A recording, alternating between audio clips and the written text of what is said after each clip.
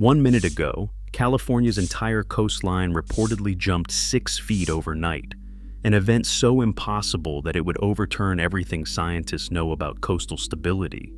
For decades, the land here has only budged by millimeters per year. If this claim is real, nothing from shipping routes to insurance contracts is safe. But what does the data really show, and can any instrument confirm the impossible? The true investigation starts now. California's coastline, stretching more than 1,200 miles, is under constant watch by a network of ground stations and satellites.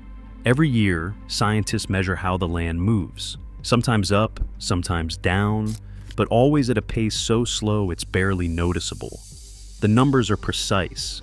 In most places, the coast shifts vertically by just 0 to 4 millimeters per year. That's about as thick as a credit card. Even in neighborhoods built on soft, reclaimed land, where the ground can sink a little faster, the change is still measured in millimeters, or, at most, a few centimeters over several years. Decades of data from GNSS receivers, InSAR satellite imagery, and tide gauges all tell the same story. The land creeps, it doesn't leap. In the San Francisco Bay Area, for example, sediment compaction causes some districts to drop by more than 10 millimeters per year, but uplift, the ground rising, is far rarer, and when it does happen, it's usually tied to local changes like groundwater recharge or oil extraction, never anything close to feet in a day. To put this in perspective, sea level along California's coast has gone up about 6 inches over the last 100 years. That's the result of both the ocean rising and, in some places, the land slowly sinking. Projections for the next generation suggest another 6 to 14 inches by 2050, depending on how much the land moves underneath. But nowhere in the record books, or in any peer-reviewed study, is there evidence of the entire coastline raising by even a fraction of a foot overnight. The instruments that track these changes are built to catch the smallest shifts. GNSS stations can detect movement down to 1 millimeter. InSAR satellites scan the coast every few days, mapping ground motion across entire counties.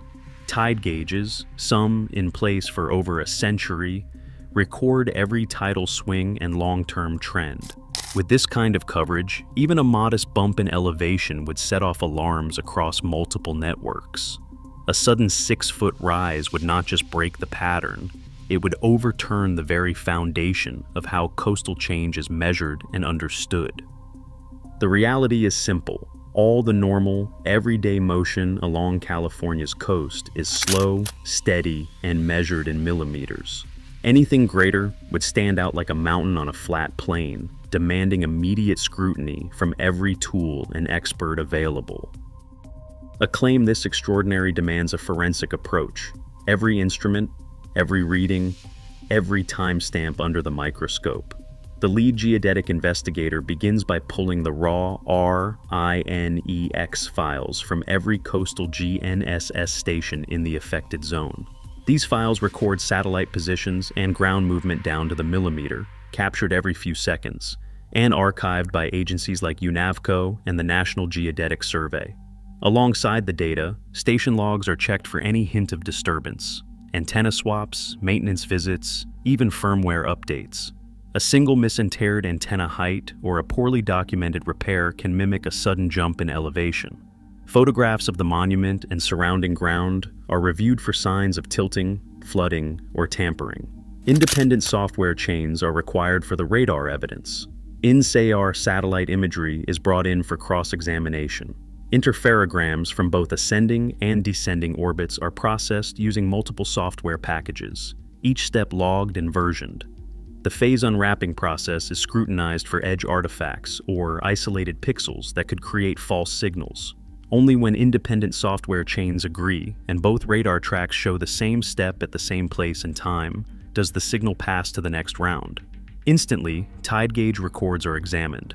These sensors, some in place for more than 100 years, log sea level changes every few minutes. If the land truly jumped 6 feet, the water would appear to drop by the same amount at every gauge along the uplifted stretch, instantly. Calibration files, datum references, and maintenance records are all checked for recent changes or errors. Any mismatch between gauges or a lack of corroboration with the GNSS and InSAR signals is a red flag.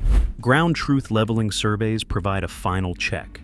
Survey teams compare pre- and post-event benchmarks along the coast, using traditional optical leveling or modern RTK GPS. Any true uplift must show up in these ground truth measurements, matching the time and magnitude recorded by the remote sensors. Red flag. The redundancy rule is simple. No single instrument or agency can confirm an event of this scale.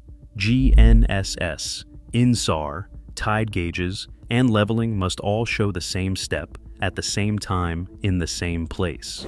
Any outlier, any unexplained gap, is enough to throw the entire claim into doubt. Reference checks include frame updates and atmospheric models. The audit does not stop at the data.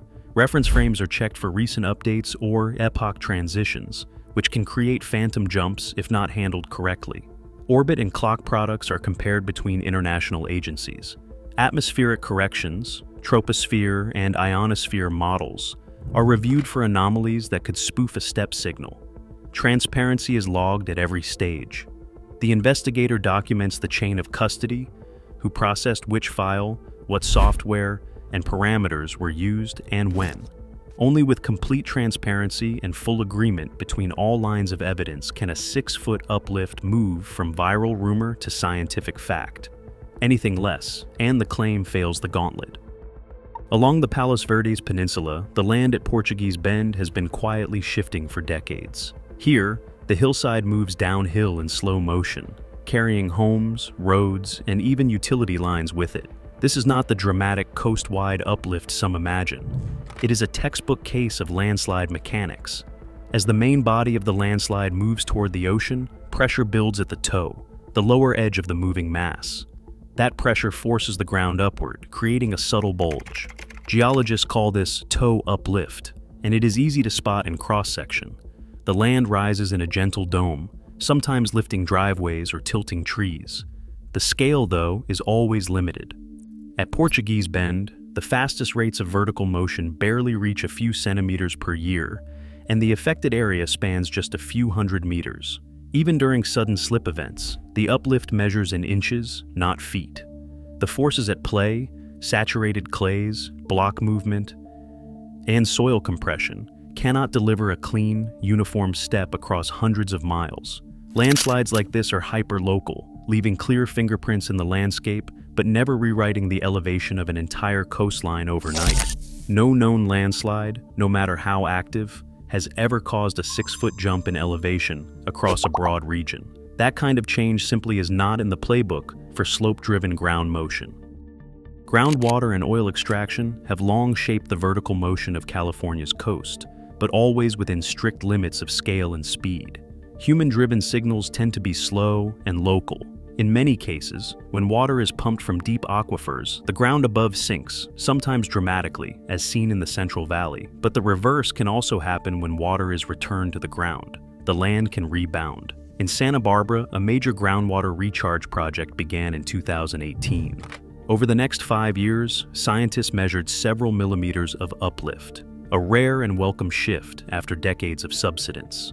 This change, though, played out over years, not hours, and was confined to the basin itself, nowhere near the scale of a coast-wide event. Oil and gas operations tell a similar story. In Long Beach, the ground dropped by more than 30 feet during the 20th century as oil was extracted. Engineers responded by injecting water into the old wells, stabilizing the land, and even causing it to rise back a few centimeters. These cycles are closely monitored with InSAR and GNSS tracking every movement. The largest human-caused uplifts, whether from water or oil, rarely exceed a few centimeters per year, and they always form patchy, irregular patterns on the map.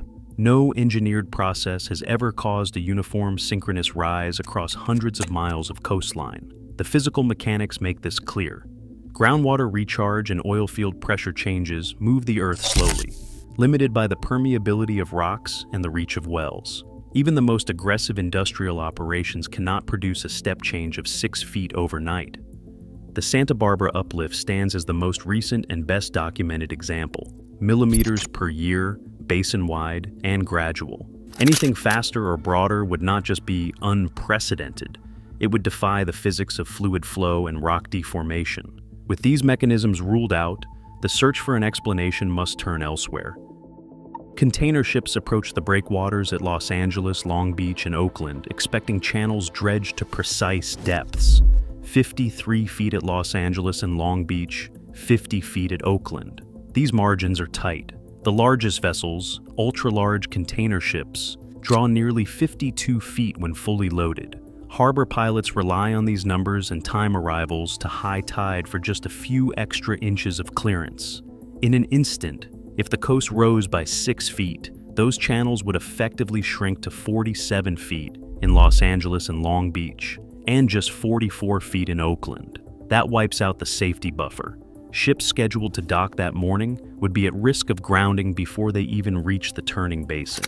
A port operations manager explains, "If we lose even 2 feet of draft, we embargo the biggest ships. 6 feet? We would have to halt all deep draft traffic. No one moves until we know the new bottom." Dredging is planned months in advance, not overnight. Emergency surveys would scramble to confirm depths, but the ships already inbound would be stranded, either forced to anchor offshore or offload cargo in stages, causing immediate bottlenecks. The supply chain would seize up within hours. Cargo scheduled for just-in-time, delivery would pile up at sea. Schedules would be shredded, with ripple effects from rail yards to warehouses across the country. For these ports, every inch of water counts. A 6-foot overnight uplift would trigger a logistical crisis with no historical precedent. When the tide never returns, the shoreline changes from a living border to a graveyard almost overnight. A marine ecologist, boots crunching on rock, surveys what is left. Mussel beds that once filtered the surf, now exposed far above the highest tide, begin to dry and crack within hours. California mussels, adapted to survive 6 or 8 hours of air at low tide, cannot withstand a full day of sun and wind. By the end of the first afternoon, their shells are sealed tight, but water loss and rising body temperatures push them past their limits. Within 24 hours, nearly all are dead, sometimes much faster in the heat. Barnacles and limpets, masters of clinging to the splash zone, close up to conserve moisture. It buys them time, but not much. Without the return of the sea, most perish within a day, their bodies shriveling in the dry air. Kelp, tethered at the lowest edge, fares even worse. Giant kelp and featherboa kelp, built for constant submersion, lose vital water in just a few hours. The fronds bleach and collapse, leaving empty holdfasts where forests once waved. Tide pools, usually bustling with anemones, snails, and small crabs, turn silent. Sea anemones contract to retain moisture, but after 12 to 24 hours above water, even the toughest cannot survive. The loss ripples outward. Shorebirds lose their feeding grounds, and scavengers arrive to pick over the remains. For the ecologist, each empty shell and stranded kelp blade is a record of lives cut short, a living system erased not over decades, but in a single, irreversible day. Insurance contracts along the California coast are written with disasters in mind: earthquakes, tsunamis, storms, but not for the ground itself rising 6 feet overnight. Most policies spell out what they cover in black and white. Losses from earth movement, subsidence, landslides, even uplift, are almost always excluded unless tied to a named peril like an earthquake. The force majeure clauses, meant to handle the unpredictable, rarely mention unexplained vertical jumps. Ports, shipping companies, and property owners would find themselves in a gray zone. Claims adjusters would reach for their manuals, only to find that an uplift of this kind isn't listed. Payouts freeze. Contracts require not just proof of damage, but a cause that matches policy language. An actuary running the numbers would see a scenario with no precedent and no clear liability. The process grinds to a halt. Insurers and policyholders would clash over definitions, while lawyers debate whether a 6-foot step is an act of nature, an engineering oversight, or something else entirely. Authoritative data is the only way forward.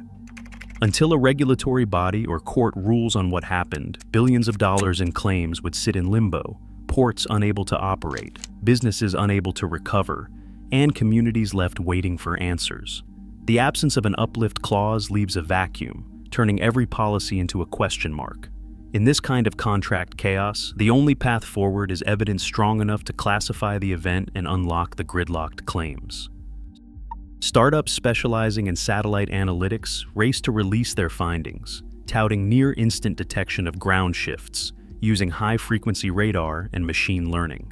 Traditional agencies like USGS and NOAA counter with decades of ground-based records and established audit protocols. The debate is not just about which numbers are right, it is about who controls the narrative when the stakes are this high. A data integrity specialist, fluent in both legacy GNSS logs and the latest InSAR algorithms, reviews the evidence line by line. Every dataset must be released in its rawest form. RINEX files for GNSS, unprocessed synthetic aperture radar scenes, and minute-by-minute tide gauge streams. Only with full transparency can outside experts rerun the analysis, hunting for processing errors or overlooked artifacts. Freedom of Information Act requests flood inboxes at public agencies, demanding access to every log, every calibration file, every email about the event. The specialist flags any data gaps, unexplained jumps, or mismatched time stamps. In past controversies, raw data dumps and independent reprocessing have resolved disputes that software updates or frame slips first ignited.